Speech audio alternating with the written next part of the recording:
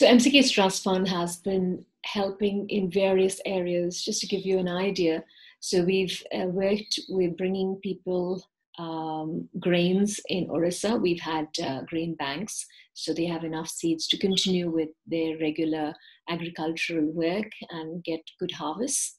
And then they're supposed to bring part of that and bring it back to the bank. That's how they invest it, so someone else could use it. We've provided drinking water. So either we've dug the bore wells in different parts of that town or village, and also provided RO water for other places where the water is actually saturated with other chemicals which are not good for them. So purification of the water, even if water is available.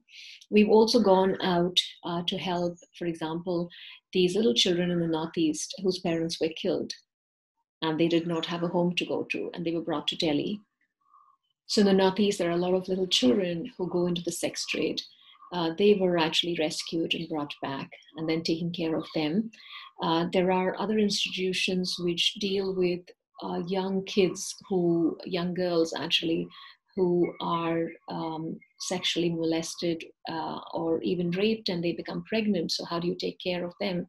Right through their entire process, from the legal, where they're trying to get them the rights so that they could abort or whatever is required. So we have organizations that take care of young children. We have institutions that take care of elderly, right? Those that are abandoned by family members.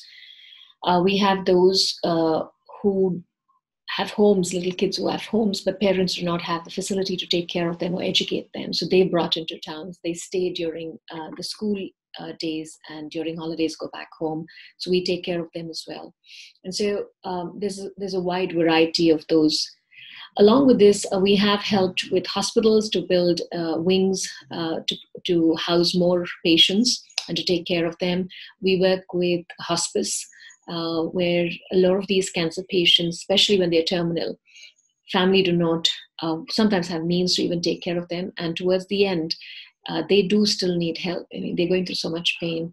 So we actually provide medication and provide even the transport for the medical fraternity to help them go to their homes and take care of their needs, even if it's the last few days.